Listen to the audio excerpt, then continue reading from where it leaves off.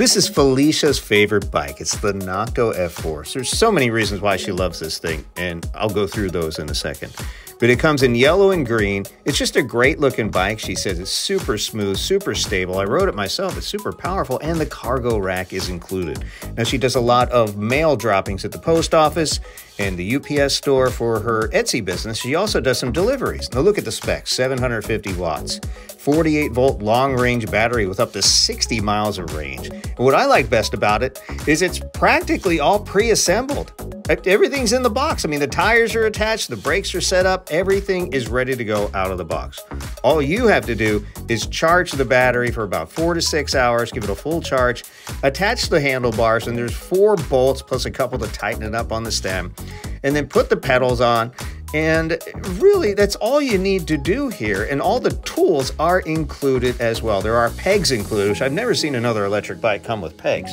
You really don't need that if you're using it for the cargo function, but if you want to put a seat on there, which you can do, there are lots of options for that back rack. You can put a child seat on there if you want to. But this is the way we have it set up, and it all came in the box. So you got a nice digital speedometer with 5 levels of pedal assist, a 6-speed Shimano shifter, and a right thumb throttle. Plenty of power to get you through. Well, you could actually take this off-road with the 4-inch fat tires. You can take it through dirt, sand, grass, whatever you want to do, or you can just take it on city streets like we do, and it gives it a nice cushion ride. It does have dual suspension, which we will show you here in a second, so it handles those bumps like a champ. This thing will hit about 20 to 22 miles an hour if you really pedal it really good. And that 750-watt motor, you're going to feel that torque. It's going to carry up to 400 pounds. That includes the rider and anything you're going to throw on the back of this thing. So it's got plenty of power to take whatever you want, wherever you want to take it. And look, the dual suspension, the front fork suspension, the rear suspension to give you a really cushioned ride. Just like a motorcycle. I think this thing's actually smoother than my motorcycle.